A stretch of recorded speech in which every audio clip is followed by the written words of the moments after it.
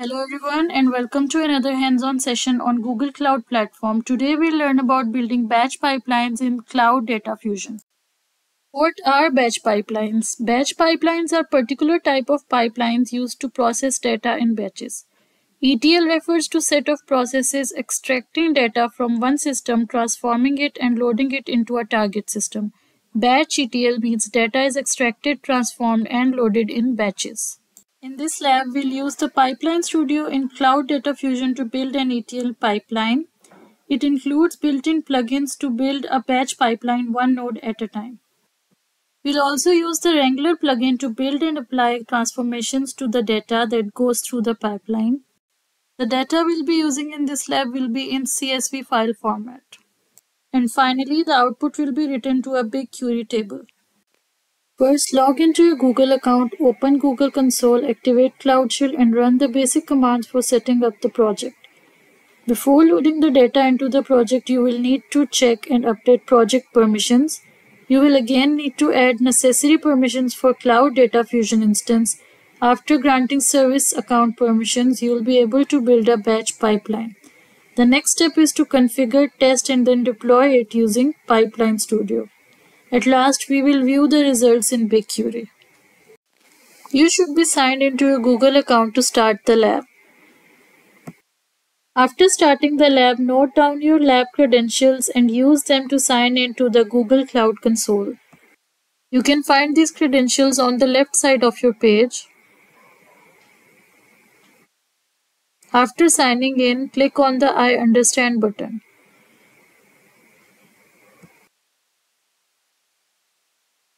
It will open the Google Cloud dashboard. To get started, accept the terms and conditions. Agree and continue. Okay, so the first step is to activate Google Cloud Shell. It takes a few moments to provision and connect to the environment. When you are connected, you are also authenticated. Now you can run some sample commands like authorize list or configure list command. Before you begin your work on Google Cloud, you need to ensure that your project has the correct permissions within identity and access management. So after running your commands, go back to the navigation menu.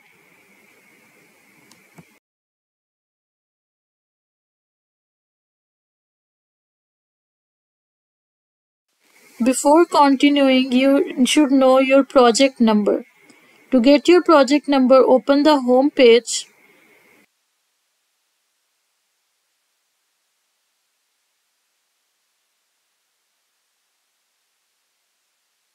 You can copy your project number from here. On Google Cloud Console, go to the navigation menu, click IAM and Admin, go to IAM. Confirm that the default compute service account is present and has the editor role assigned. The account prefix is your project number. Next, you can create a Google Cloud storage bucket in your project and stage the CSV file. Run this command to copy the data into your bucket. Now go back and check your progress. Next, you will grant permissions to the service account associated with the instance. To check this, in the Google Cloud Console, from the navigation menu, select Data Fusion, go to Instances. You should see a Cloud Data Fusion instance already set up and ready for use. Click on the instance name. On the instance details page, copy the service account to your clipboard.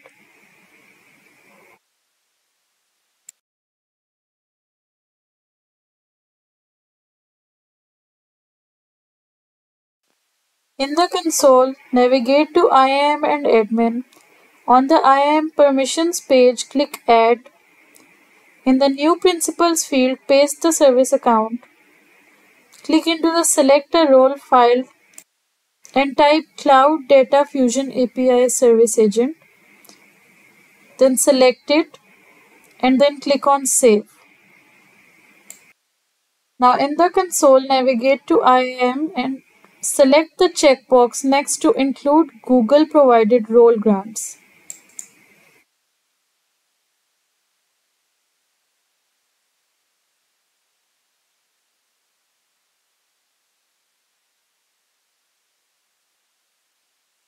Next, navigate to the IAM and admin, go to the service accounts, click on the default compute engine account and select the permissions tab on the top navigation.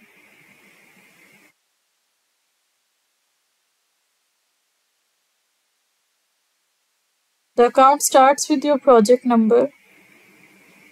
Now in the new principals field, paste the service account you copied earlier. In the role drop-down, select service account user and then click on save.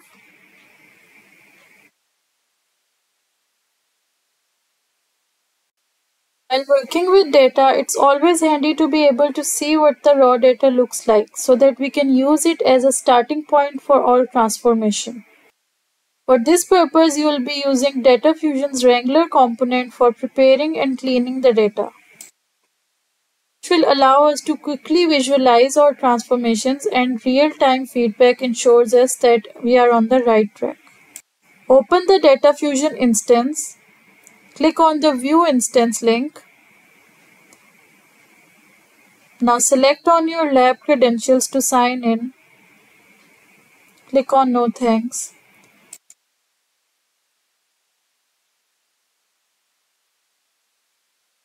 Open Wrangler. On the left side is a panel with pre-configured connections. Under Google Cloud Storage, select Cloud Storage Default. Click on the bucket corresponding to your project name. Now click on the Titanic CSV file. It's time for the data transformations. The first operation is to parse the raw CSV data into tabular representation. To do this, select drop-down icon, the first column, and select Parse Menu Item and CSV from submenu. You no longer need the body column that represents the raw CSV data, so remove it. Select the Delete Column menu. You can now see your transformations. Next step is to build a pipeline. Click on Create a Pipeline. Choose Batch Pipeline. It will open the Pipeline Studio. You can see a graph with two nodes. They represent the E and T in your ETL pipeline. To complete this pipeline, add the BigQuery sync, the L portion of our ETL. Now connect the Wrangler node with the BigQuery node. There is a few mandatory fields that must be present and they are marked with a asterisk. Each plugin will also have a label field. This is the label of the node you see on the canvas where your pipeline is displayed. Add a reference name, a dataset name, and table. Now close the properties. To test the pipeline, save from the upper right corner menu. You will be prompted to give name and a description to the pipeline. You can copy them from here. After setting the name and description, click on Save. Pipeline, click on the preview icon. Then the button bar will show a run icon that you can click to run the pipeline in preview mode. In preview mode, no data is actually written to BigQuery table, but you will be able to confirm that data is being read properly and it will be written as expected once the pipeline is deployed. After about a minute, the preview will be finished. If all went well, you should see the raw data and the parsed records in the Wrangler node.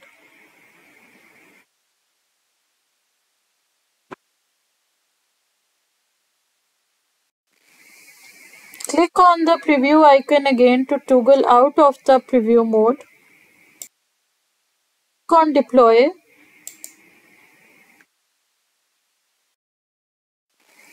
Once your pipeline has been successfully deployed, you are now ready to run your ETL pipeline and load some data into the BigQuery. Click on Run to execute the ETL job. It will take about 10 minutes to finish the execution. When done, you should see pipeline status change to succeeded, indicating that pipeline ran successfully. 10 minutes, the pipeline status will change from provisioning to starting to running and finally to succeeded. After the data is processed, we will see the matrices being emitted by each node in the pipeline. They will indicate how many records have been processed.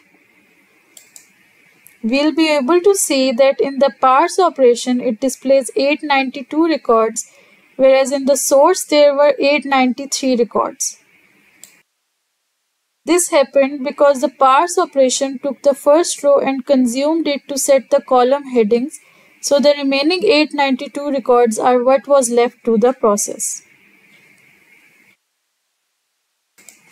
We will be able to visualize it as the pipeline will complete its execution.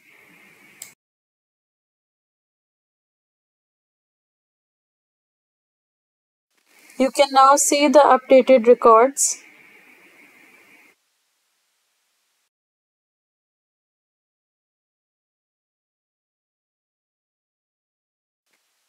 The execution is now completed and status has been changed to succeeded. Now let's observe the records. The records in are 893 while the records out are 892. It's time to check your progress.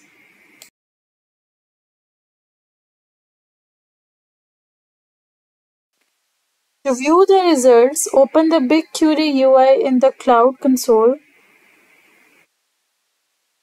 Now in the left pane, in the Explorer section, click your project ID, which starts with Quick Labs.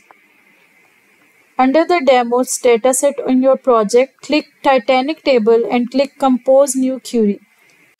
Now run select star from table query. It will return us all columns present in the table. We can visualize that in our result set.